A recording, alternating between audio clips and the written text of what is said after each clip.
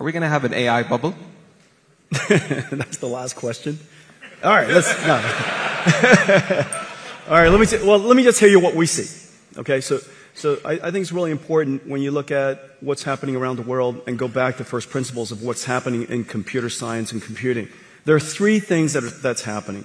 The first thing is that we all know that Moore's law has run its course, and the amount of demand for computing versus the amount of computation we can get out of general purpose computing is really challenging.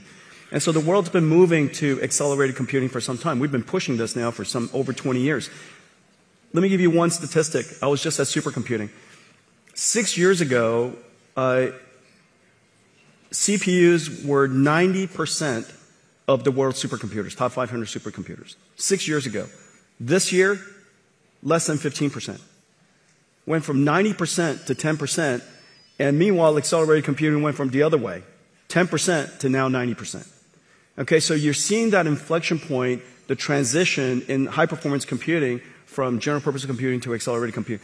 Well, one of the most intensive computation things that the world does in cloud is data processing. Several $100 billion of computation is done on just raw data processing. It has nothing to do with AI.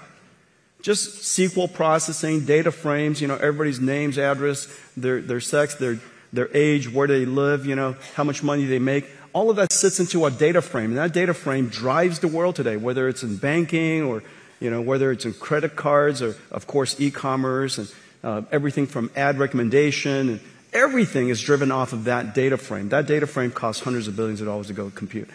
And so that's the number one thing.